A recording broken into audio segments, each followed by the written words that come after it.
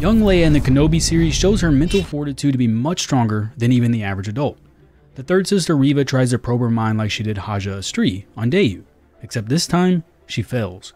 Leia also has a strong ability to read others' intentions. She shows this when she talks to her cousin, and when she speaks to Tala and Kenobi. Several times she states she knows he is hiding something.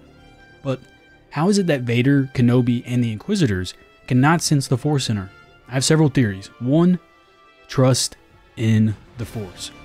Anakin Skywalker is the chosen one selected to bring balance into the Force, and his son, Luke Skywalker, is the center point to helping him achieve this goal. Why the Force had Luke and not Leia is a question that will never be answered, but only Yoda seemed to have realized that there was another, if Luke was the fail on his chosen one role.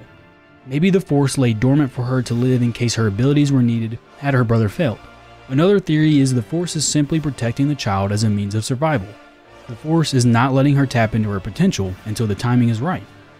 Leia is more prone to Anakin, and Luke is more prone to Padme. Had Leia been able to use the Force early, maybe Darth Vader, and all of his contact with her, would be able to tap into this resource and turn her to the dark side. And of course, once Vader was defeated and Anakin redeemed, the Force began to flow through her at a much faster rate, allowing her to train with her brother. What are your theories on why Leia is unable to be sensed in the Force? Could it be her Force powers are so strong that she has the rare ability that Darth Sidious had to cloud the minds of the Jedi from sensing his presence while standing toe-to-toe with him?